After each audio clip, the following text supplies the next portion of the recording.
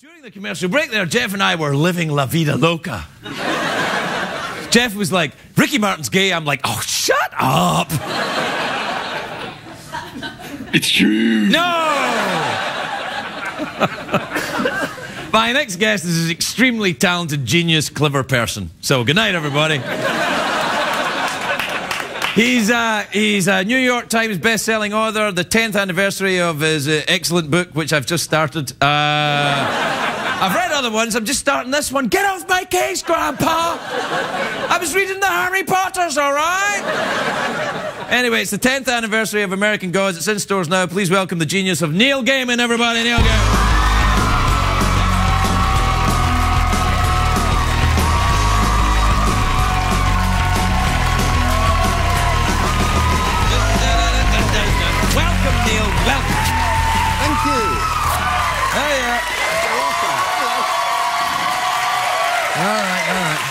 That's enough. How are you? I'm really good. You seem very relaxed. I can tell by your shoulders. Yes. I wanted the Judy Jetson ones, but they didn't have them in makeup. That's Pilates, man. You've got to do the Pilates to get these. I feel that this is long overdue. I've been following you on the Tweety box, and and you like things that I like. We should probably be, friends or indeed lovers. Absolutely. It's really peculiar because I know all these people who know you, and we have never met. I know, it's a strange thing. It's almost like a romantic comedy starring Tom Hanks and Mel Brooks. Can I be Mel? Yeah. You'd be anything you like, man. I clearly am in a mess tonight for some reason. No, I think because you're on the Tweety, and I just read Anansi Boys, which you wrote after American Gods. It's not really a sequel, but it's another book with... I'd actually borrowed a character from a book I hadn't written yet. Right. Which was Mr. Nancy. Right. And put him in American Gods, and then got round to putting him in Anansi Boys, and then everyone went, it's a sequel. And I went, no, it's not. Oh, yeah, all right. Well, see, now, when you're writing stuff, like, for example, you write a book, it's called American Gods. It becomes a classic, and everyone loves it, and you're very clever, and, and all that. But what happens is that the book goes out there, and people form their opinions on what things are in that world which you have created. Does that mean then that it no longer belongs to you? Do you feel it's off in the ether and it's no longer part of you? It's definitely no longer yours. Right. But that's just something I got very, very used to over the years. When I was writing comics, yes, you'd look around and suddenly you'd get people dressed like characters I'd written in comics, and then you'd meet people... You don't need to be passive-aggressive, man. I only did it a couple of times. You were beautiful. No, thanks very much. This is a Sandman thing. I just thought it looked good on me, that's all. But now, it's interesting because you have a following of people not dissimilar to maybe very completely, well, a different type of writer, but... Where are we going with this? Well, I was going to say that Stephen King has this same kind of fanatical group of people that love everything he does, and you have that too. I do, but I feel much safer with my fans than Steve does. Yeah. I remember years ago... yeah. You might want to rethink that, actually. Except for him. Yeah. The Stephen King years ago telling me stories about how he, come home and found some strange lady living in his attic. Oh, that happened to me. And I'm so far my attic. I go and check sometimes, but nobody in there. Well, I've read some of your stuff, and the stuff that's in your attic is probably too frightening for people to go around with. Do you... you wrote the Doctor Who's as did. Well, yeah. Which is another weird thing we haven't done. You actually... Knock it off. You actually have a character from my Doctor Who episode on your desk. What, the glittery ball? No. Because I got to bring the TARDIS to life. Yeah, no, listen, I got to tell you... You haven't seen that I haven't seen that yet. I can't spoil it for you. No, well, here's what I do. I'm a hopeless alcoholic. Yes, right. So I stopped drinking a while ago, but when I drank, I used to binge drink. So I would drink a lot and then stop. And I'm kind of like that with Doctor Who. I'd save them up on the DVR, and then, I get my big scarf on and my hat, and I stay at home and I just watch them. You watch them, then you wake up in the morning hating yourself and swearing never to do it again. It's like you know me, man. So yes, it was episode 4 of this current season. Yeah, and I like this Matt Smith character. Oh, he's wonderful. He's good, isn't he? Yeah. He actually plays this thing of being 900 years old and 11 at the same time. Yeah. Which I thought was and also he's very attractively thin. Also has a very odd chin. I haven't noticed. Very peculiar chin. Yeah, you've got a writer's eye, I see. Yes. Yeah. I put it into my episode. his chin, yes. Did you? Is there mentions of his chin? There is one chin joke, yes. Really? But only one. That's a spoiler alert. Yeah. So careful. But it was a feeling of such peculiar power getting to write Doctor Who. Did you watch it as a kid? Yeah, I'm absolutely stereotypical. You know, started watching at age 4, discovered Doctor Who because the kids at my nursery school. Do you remember those bottles of free school milk we used to get as kids? Yes, they used to give free school milk in Britain to kids before Margaret Thatcher stopped. Took it away. Yeah, and made us all work up the chimneys. Exactly. Right. So we'd get these little bottles of milk, and what you used to do is you drink them with a straw till you got down to about that much, and you'd blow into them so you get bubbles coming up. Yeah. Or we did that. I don't know, you may not. Well, we huffed paint, but it's very similar. Yeah. So, but I remember the first time I ever saw all the other kids, instead of doing the blowing thing, they'd drink their milk and then they'd bend the straw over at the top and they'd start moving them around on the table going, I will kill you, I am a Dalek. And I thought, I don't know what this is, but I have to... Yeah, I have to be part of this, yeah. And, you know, 3 weeks later, I'm watching it from behind the sofa because there was that shared children's knowledge that they couldn't see you. If you were behind the sofa. Behind, you know, we knew that the television was a window. Yeah. And monsters could look out of it, but if you were behind the sofa, they'd just think, there's nobody there, it's just a sofa. Right, exactly. We have come across miles of the universe. Oh, where'd they go? It's just sofas. So I wrote... So I love Doctor Who. I worried about it. The first, you know, American Gods, I loved mythology when I was a kid. Right. But the first mythology that I ever loved was the Doctor Who mythology. Yeah. I'd get the annuals at Christmas. I had the Dalek World. It's with these sad little stories about Daleks and... Cybermen. No, it was always Daleks for me. I mean, Cybermen... What's a coming go? Man, what's a coming go? Yeah. They were kind of, you know, I mean, okay, there's that bit in Tomb of the Cybermen where they're coming to life. Where you go, that's really scary. But nothing could beat a Dalek. No, Daleks are the most frightening. We have to take a break so that Americans can go, what the hell were they talking about? They're just talking about it. You're an American now, aren't you? No, I kept my citizenship. I had this fear that the Queen would find out. The Queen would come and get you? No, not if you hide behind the sofa. See, what happens is, the Queen's like... Fine, if you ever need to hide from Her Majesty, nip behind some furniture, she's confused. If she brings Charles with her, he's like, I can hear them. We have to take a break. We'll be right back with Neil Gaiman. We'll be right back.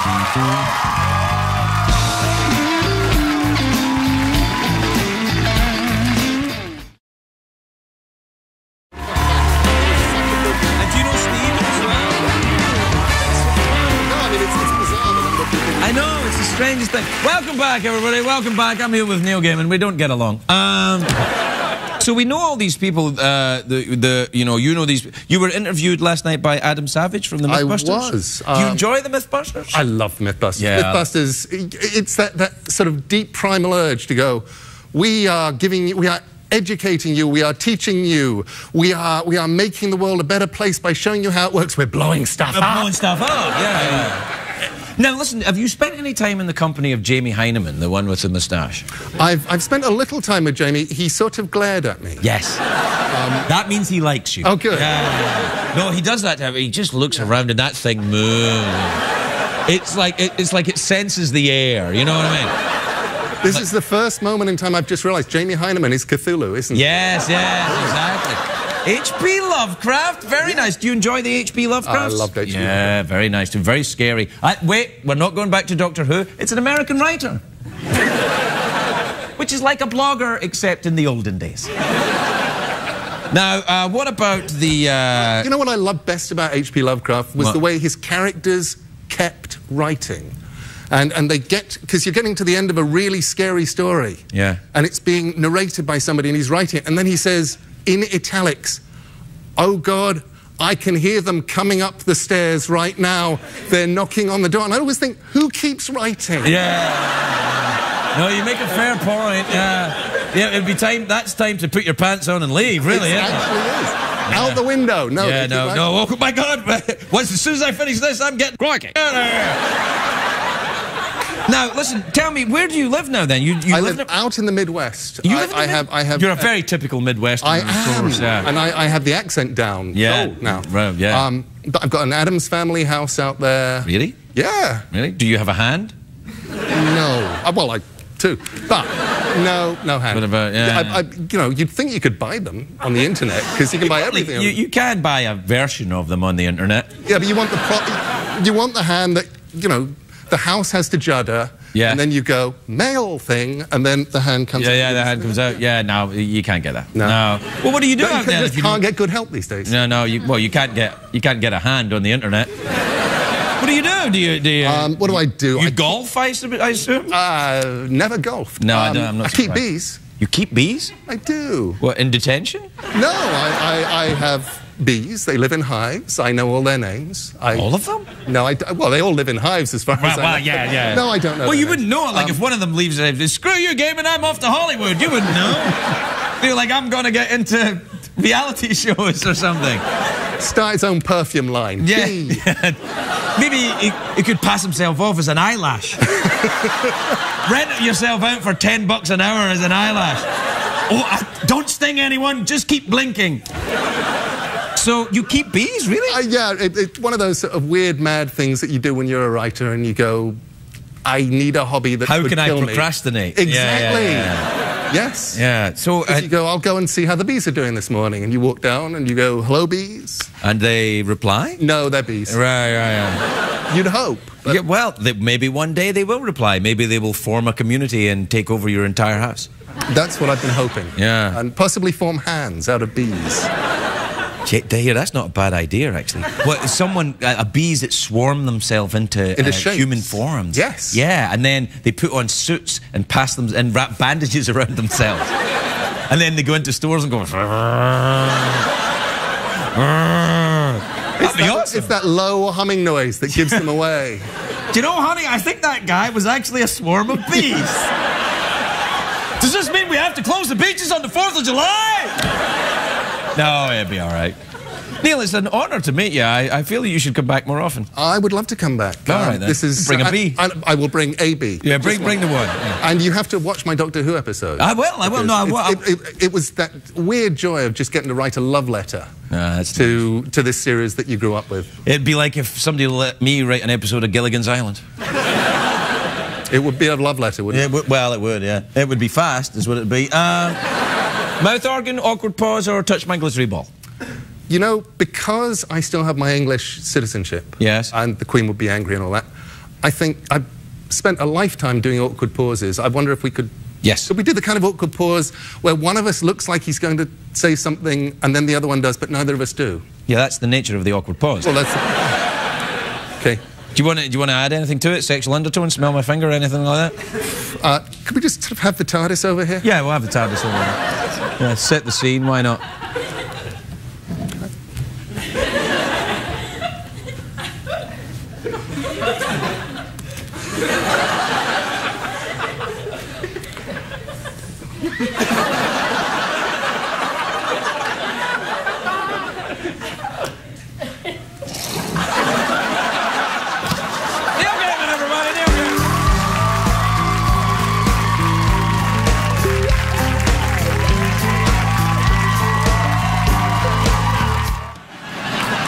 Neil Gaiman, everybody, Neil Gaiman.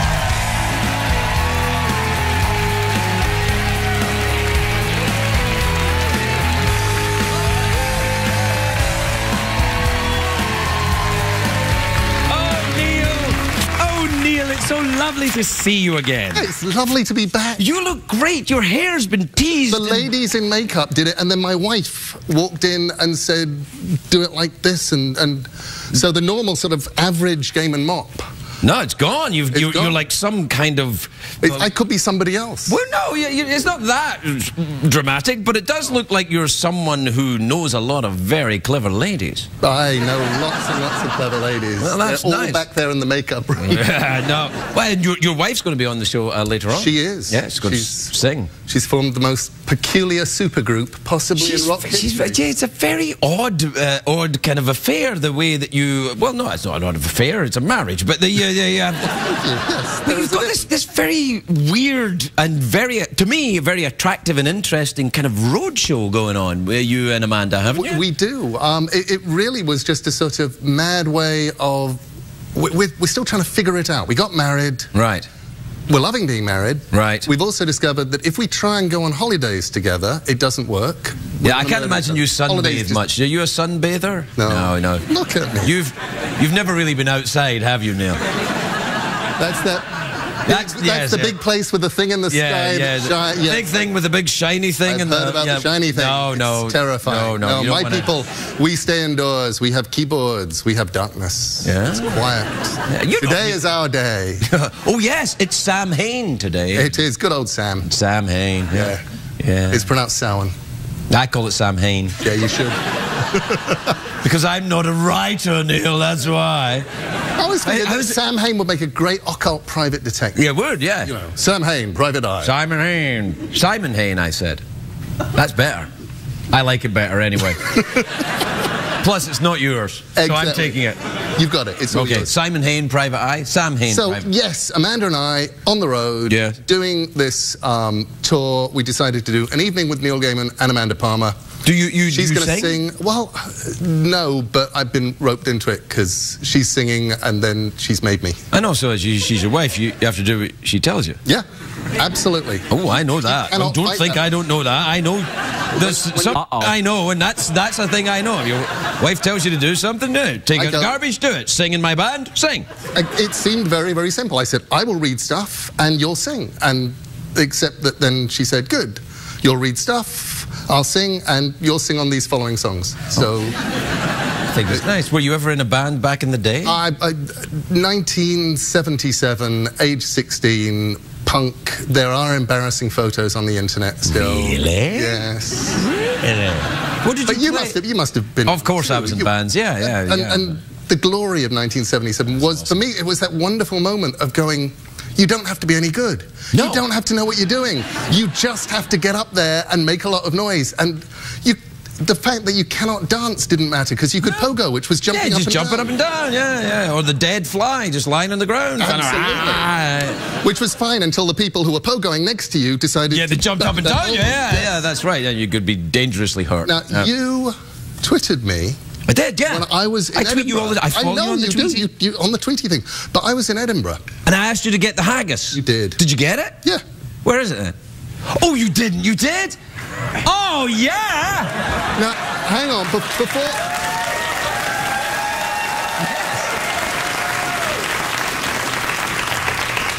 Before I present this to you formally as a haggis, I just want to tell the nice people in your studio audience. Hello. I told him, he said, get me a haggis. And I said, you're actually asking me to smuggle a haggis into America? And he said, yes. And I said, what happens if I go to prison? And he said that he would send an intern to visit me on visiting. I think that's fair. That's lovely. Oh, thank you so much. And it's a McSween's. Is it a vegetarian haggis? It is a McSween's vegetarian haggis. Thank you so much. Probably the only one in America right now. This is amazing. Do you want your cushion back? It's actually, I stole it from your production people. You guys have cushions? I said, I'm going to give them the haggis. I said, do you have a velvet cushion that I can present it on? Because it looks so sad. It's not sad at all. It's like a little rock of tasty. You want to try this? I'm telling you, vegetarian haggis is the way to go. And people say, well, how can it be haggis if it doesn't contain innards?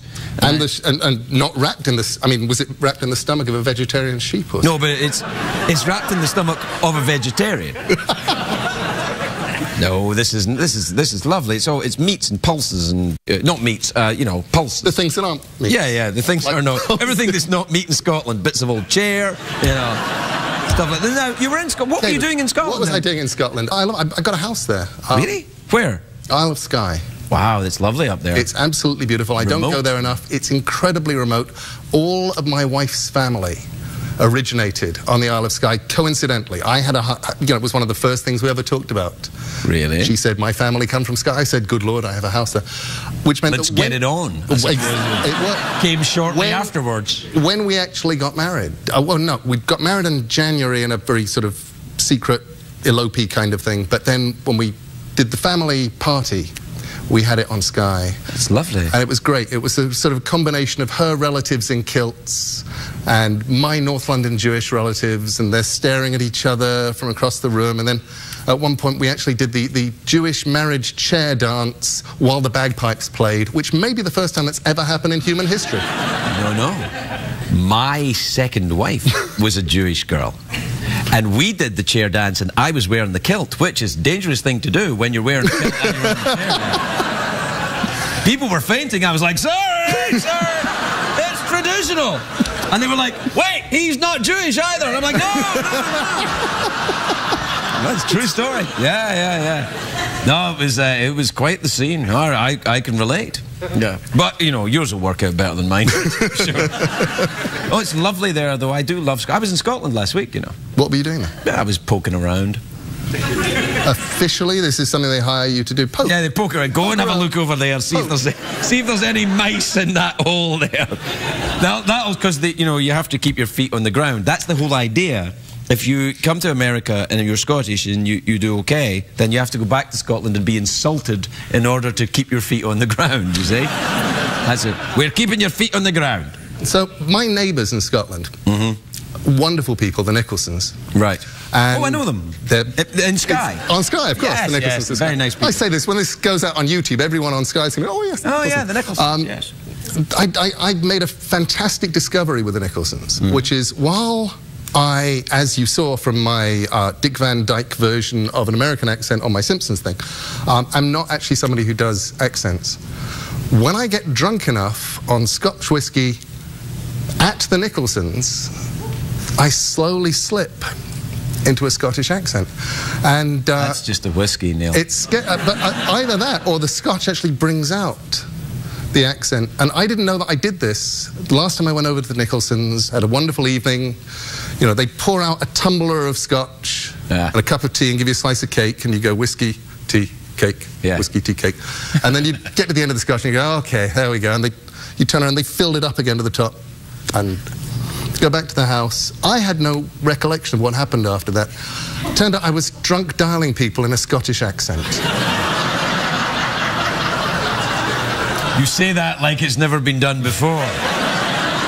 But you have a Scottish accent to start with. Yes, that's true, but that's only because the whiskey hasn't worn off yet. Have you ever drunk dialed people in an English accent? Yeah, I used to drunk dial people all the time, but not for a long time. Now I sober dial them. In a Scottish accent. No, I'd never done it. Well, I had some very great friends, Paul Whitehouse and Charlie Higson, who were both writers and performers in London, were great friends of mine back in the day, and they're both Cockneys. So whenever well, they're not Cockneys, but they're London boys, and when I was with them, I'd end up talking like that all the time. I was like, oh, all right, geezer, hey, like that, and they were like, why are you talking like that? And I'm like, I don't know, I just want to fit in. It is. It's that weird contagion thing where you just want to be like everybody else, and suddenly, you know, you're talking like this. Yeah, all right. Hello, Craig. Yeah, you're looking good, all right. I like your TARDIS, mate. Yeah, it's very nice. Sparkly ball, you got an Eiffel Tower down there. Doctor's wife, we never even talked about that. Did you see it? Because you hadn't seen it the last time. That's very nice. River song, I just wow, they were married. Take a number. Me, I thought, Yeah, well, it actually feels very appropriate to be talking about Doctor Who in English accents. Yeah, I suppose so. We're way over time. So now... Oh, sorry. Have you seen Zooey Deschanel's album now? No, I was going to actually say, so now that you know that the TARDIS is sexy, there is actually a reason why I made a grab for your TARDIS. Yeah, no. When we're doing the... Yeah, it had a sexual connotation. It did. Yeah. Well, you can have a poke around in it now if you want. Look, the doors are open. This is better than going for the $50 or... Well, no, is it now? Because we are out of time. So do you want to go for the... here are the new choices. You can get... You can go for the $50, you can go for the awkward pause, or you can go for haggis in the TARDIS. What do you want to try for? You got to go for the 50. Craig, what are the rules of haggis in the TARDIS? Well, if you answer the question right, then you get to touch the haggis, and I'll give you $50. Okay, I think I'd like to go for that then. All right, then, here you go. You ready? Yeah. Iceland is in the North Atlantic. Its capital city is Reykjavik. True or false? No, I don't like that. True. No. Okay.